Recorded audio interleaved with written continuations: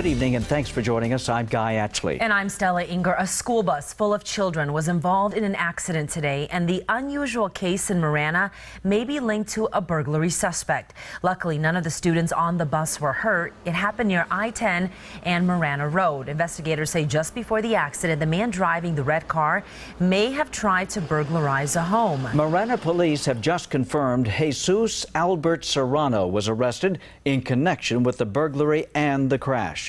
KGUN-9 on your sides, Whitney Clark explains what happened. 23 elementary school students were on their way home from Estes Elementary today when police say their bus was hit by this red car. The driver may have been fleeing the scene of a nearby burglary attempt. This is very unusual for us, and also in the sense for this neighborhood. This is a very low crime rate neighborhood and is a very safe neighborhood.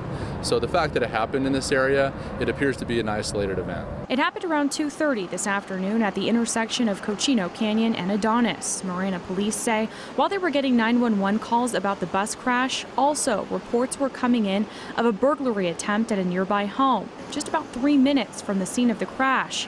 The car involved in the collision matching the description of the vehicle involved in the burglary. Officers say a man was attempting to burglarize a home on the 11,000 block of Caliche Road. When the homeowner came home, the suspect took off, driving the car he parked in the garage straight through the garage door. After the school bus crashed, the suspect took off on foot. Marana police quickly catching him near the freeway in Marana Road. For now, police have not identified the suspect and are not sure yet if the car involved was stolen.